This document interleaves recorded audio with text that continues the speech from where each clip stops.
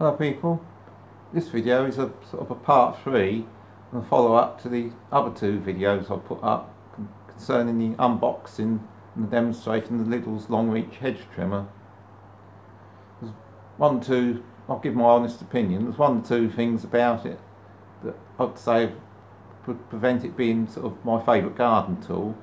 One thing, the mains cable's too short, it's about 2.5 metres long, about 8 feet, but even though I had it plugged into a long 25-metre extension reel, when you're moving it around the garden, you've still got to drag the extension reel around. So that's a minus point. The short mains cable.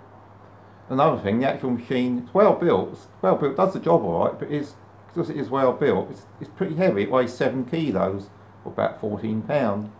So although you've got a shoulder, it has a shoulder strap that goes over your shoulder, that's all right if you're holding it down like sort of waist height. If you've got like a tall hedge or bush like I was doing, you want to lift it up, hold the gadget up, above sort of chest height. It's pretty heavy to hold up for any length. I'm fairly strong in the arms, but I have to pull it down after a couple of minutes to make my arms ache. So you do a couple of minutes, then pull it down. Do a couple of minutes, pull it down. It's a bit sort of, because it's obviously so long, it is a little bit unwieldy when you're waving it around up in the air like doing the top of a hedge. So I think consider buying that, you've got to have fairly strong arms to use it, basically. So, I mean, I'd say it's done the job all right, but could do with a longer mains cable, and it's a bit on the heavy side. Other than that, okay.